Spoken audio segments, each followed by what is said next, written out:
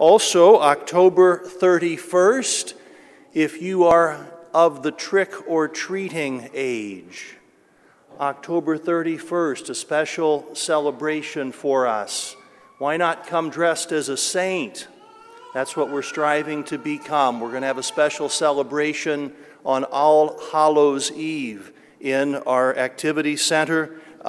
Information's forthcoming on that, but come to Mass and come to that celebration dressed as a saint. Special welcome to those who are new to our parish, those who are visiting. A special welcome especially to those who are drawn here by the Holy Spirit this day, those who are looking for a place to put down spiritual roots. You found the right place, and in fact, you've picked just the right weekend, because in the narthex of our church, we have a special display this weekend of the various activities and the various ministries of our parish. I encourage everyone to stick around a little bit after Mass, visit the different booths, learn what's being done, learn who is doing the good work around here, and see if there's something that is attractive to you, something that you might get engaged in as a way of living out your life more fully as a member of our parish, as you take a look at the booths set up for the ministry fair. As we study stewardship this month, we find a gospel today that very much fits the theme. The gospel story of the 10 lepers, 10 of whom were cured. Only one comes back to offer thanks to our Lord. This theme of thanksgiving is at the core of stewardship. Stewardship is the awareness of all the good things that our God does for us, all of the wonderful ways in which our Lord blesses us. And our response to the Lord is always one of gratitude, telling our Lord, thank you. And I hope that's something that we're doing every single day of our lives.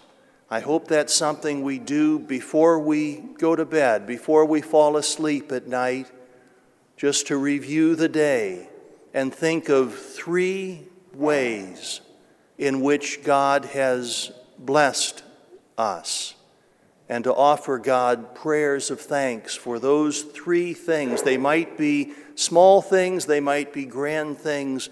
It matters not, as long as we say thank you to our God. Gratitude, like the leper who is praised by Jesus for recognizing and giving thanks. Gratitude. And following from gratitude comes responsibility, taking care of the gifts that God has given us, nurturing them, developing them, especially the gift of talent. Talent.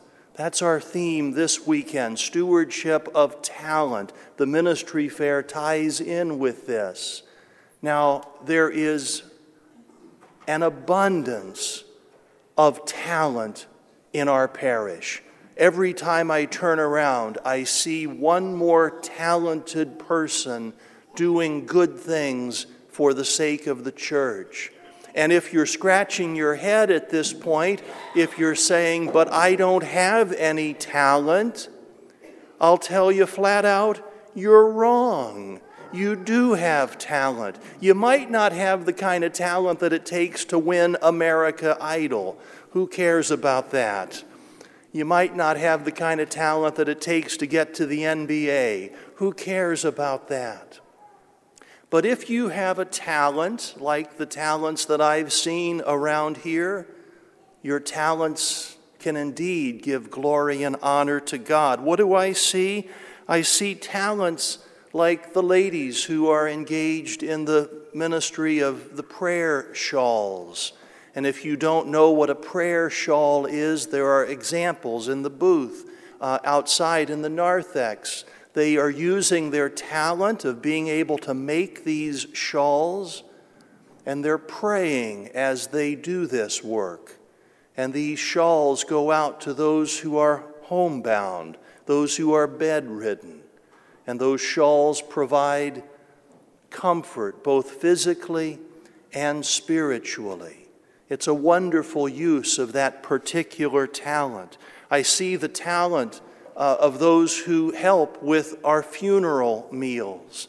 And that is a wonderful expression of consolation to the families who have lost loved ones, to not have to worry about feeding all of their friends and family on that day. There's a lot of talent, a lot of talented cooks in this parish.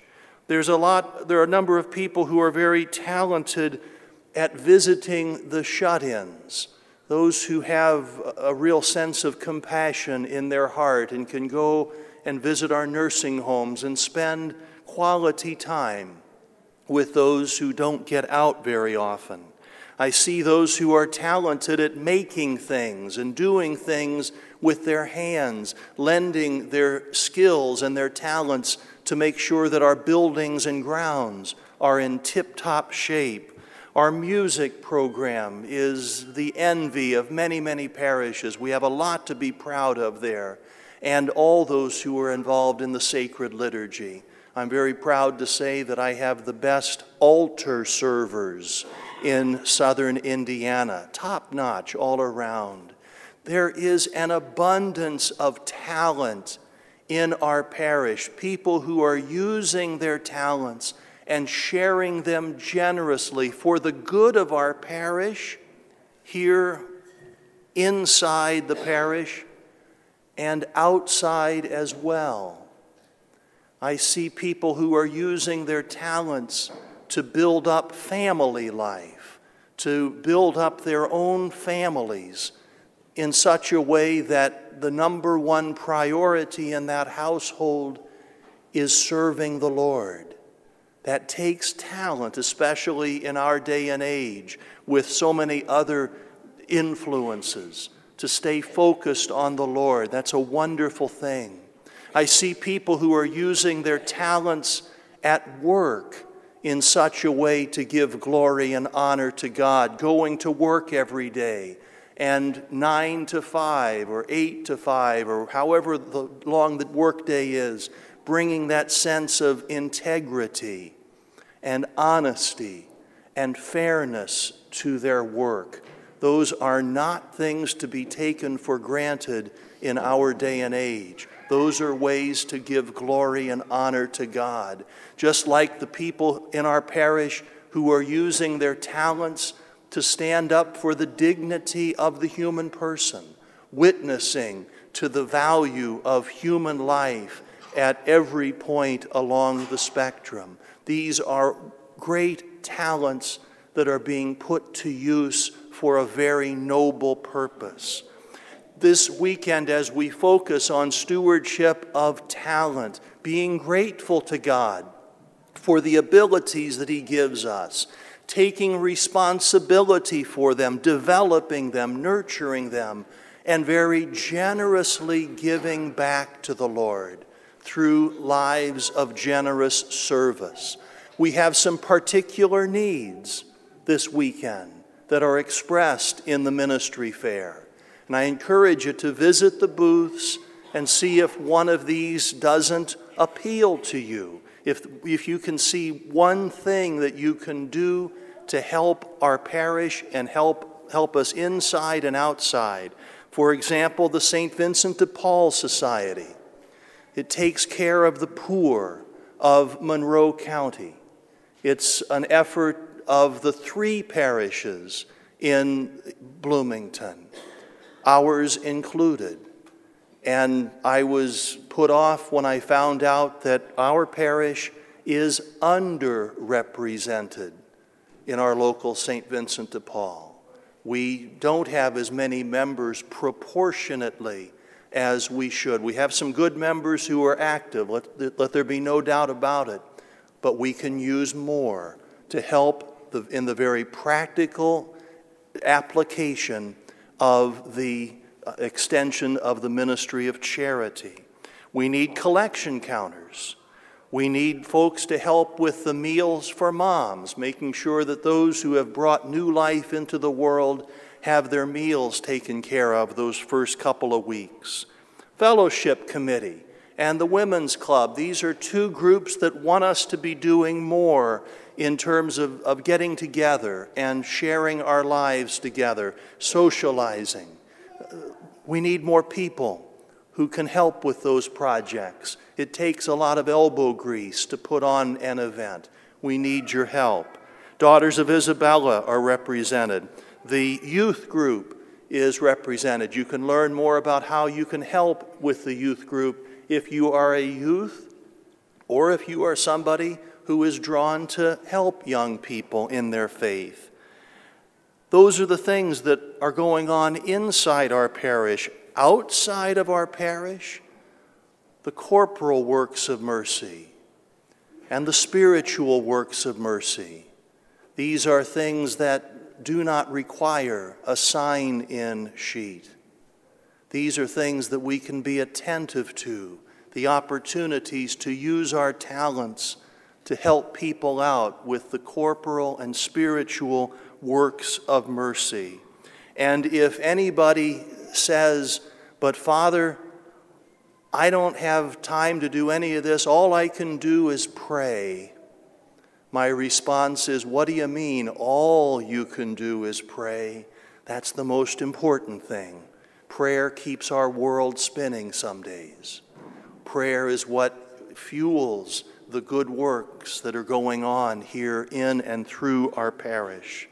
And so let us be attentive this weekend to the gift that the Lord gives us, the gift of talent.